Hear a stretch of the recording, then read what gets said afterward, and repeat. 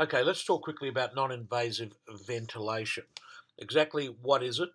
Well, there's CPAP or BiPAP. So CPAP is continuous positive air pressure, and it's a fixed positive pressure that occurs during the whole respiratory cycle. That's inspiration and expiration. So the patient has to fight against it when they're expiring. It's a set pressure, 5 to 10 centimetres of water, and you titrate the oxygen to CO2, etc. BiPAP is bi-level positive pressure ventilation, and there are different pressures in inspiration, which is called IPAP, inspiratory positive air pressure, or expiration, EPAP, expiratory positive airway pressure. Now, the expiratory positive airway pressure in BiPAP is exactly the same as a CPAP pressure, and I'll show you that in a graph in a little bit. Now, we aim for a minimum of 5 centimetres of difference between the IPAP and the EPAP. And that difference between IPAP and EPAP is actually called the pressure support. So it's how much pressure support you're giving the patient during an inspiratory cycle. I'll show you that in a second. What does it do? Well, it opens the alveoli and it reduces the work of breathing in its most basic form. When do you use it and when not to use it? So we tend to bring it in when an FiO2 of greater than 50% is required to reverse hypoxemia. We don't use it in patients that can't comply with a mask or have a depressed conscious state or really can't have a mask fitted. So those patients that have been part of trauma or that have had a recent post-operative procedure. So the conditions that we tend to look at using it in is APO, acute pulmonary edema, and COPD. It's controversial in asthma, but if we were going to use it, we'd probably use it in its BiPAP form. So in APO, in terms of mortality, there's no great difference shown between using oxygen or CPAP or BiPAP. However, it does decrease the work of breathing and thus increase the improve the vitals of the patient. So their heart rate goes down, their respiratory rate goes down, and it has been shown to decrease the rate of intubation. Now, there may be, and this was some work done in BiPAP, when the BiPAP studies were stopped, that it may have a slight increase in MIs in these patients, but so do all other modalities. So whether you use CPAP or BiPAP, it's more patient-related than the actual process-related. COPD, we tend to prefer BiPAP, and it decreases the need for intubation by about 60% and decreases mortality by a whopping 50%. So it's a very important modality to use. And again, in asthma, controversial, but we'd probably use BiPAP. So really, I tend to go to BiPAP for all of them. I don't really use CPAP very much. I put the patient straight on BiPAP. So what does CPAP mean? It means that there is a constant pressure. As you can see on this graph there, there's a constant pressure provided, and the patient breathes up and down against that pressure.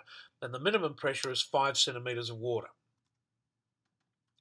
If you look at the area under the graph that you've drawn of that 5 centimetres of water line, that actually represents the oxygenation. So if you want to increase the oxygenation, you basically increase the pressure. So you increase the area under the curve.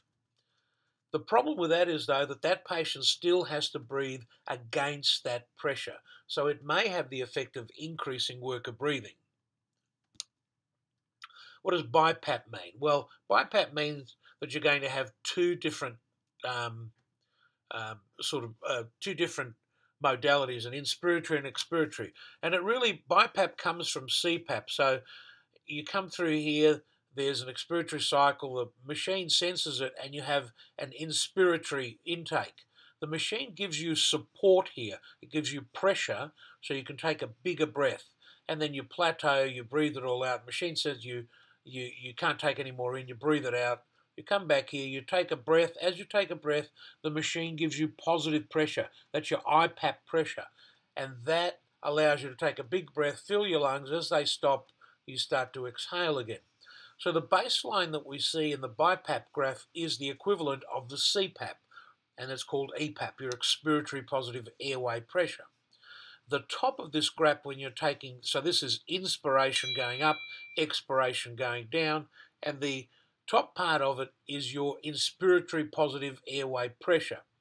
The difference between these two, or this amount of area under the graph, is called the pressure support. That is the pressure support you are giving the patient to take a breath. Now, if we look at it again, this bottom part is the same as calling it the functional residual capacity, and this is the tidal volume. So if we want to increase oxygenation, we increase the area under the graph. If we want to decrease, also like that, increase the area under the graph. If we want to decrease CO2, we increase the minute ventilation. So we can increase tidal volume, which is this pressure-supported breath, or we can increase the rate that it's delivered, and that will blow off more CO2. So increase of area under the graph gives you greater oxygenation. Increase in your minute volume decreases your CO2. So here's an example. We've got a patient that comes in with shortness of breath. They're on a rebreather. GCS is pretty good. They're afebrile. The respiratory rate, though, is 35, so quite high, and the heart rate's 122. They have a pH that's not too bad. Their PaO2 is 63. Now, this is on a rebreather, so it's a 70% O2, and they're mounting a PaO2 of 63. The CO2 is 37, which is not too bad, and bicarb is a bit low, so there's some kind of metabolic acidosis going on there, and your SaO2 is 90%. This patient meets the criteria for non-invasive ventilation because she's on about 70% O2 to bring the PaO2 to 63. So really requires it.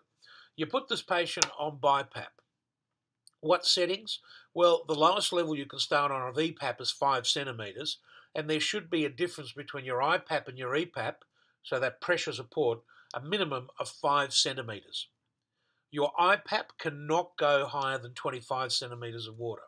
So I usually start at an EPAP of 5 and an IPAP of 10, or an EPAP of 6 and an IPAP of 12, so somewhere in there. What happens to this patient? You put them on this, you start EPAP at say 5 and IPAP at 10.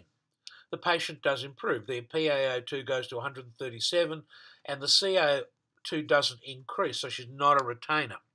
The respiratory rate drops, so it was originally 35 and it's now dropped to 28.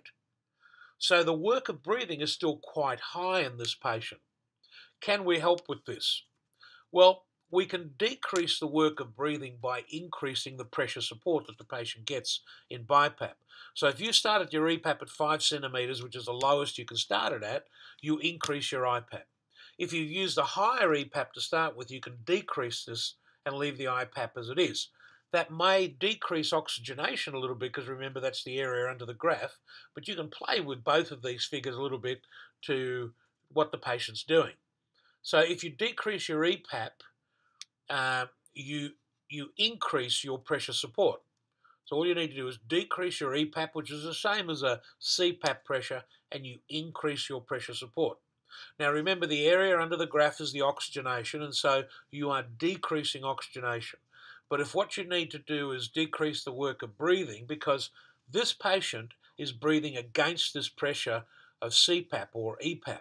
So what you want to do is decrease that work of breathing by reducing that if you can, down to its lowest, and that increases the tidal volume, it increases the pressure support the patient gets.